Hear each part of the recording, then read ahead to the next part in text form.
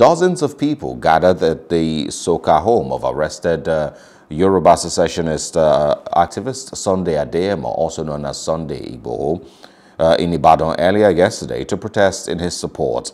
The demonstrators carried placards as they called for the unconditional release of Sunday Igboho. The protesters later walked along the streets of Ibadan and continued their rally for Igboho's release. To free Sunday Igboho now. To free Sunday Igboho, we want federal government to see Sunday Igboho to remove his name from wanted list and from stop list. And they should release our boys that they have been detained since like three weeks ago. Both Abuja and Lagos.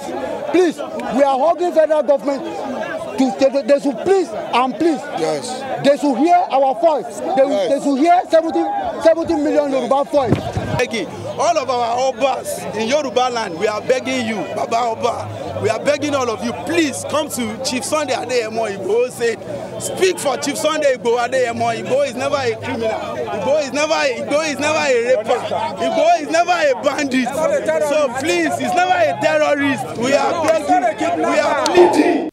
Hello, hope you enjoyed the news. Please do subscribe to our YouTube channel and don't forget to hit the notification button so you get notified about fresh news updates.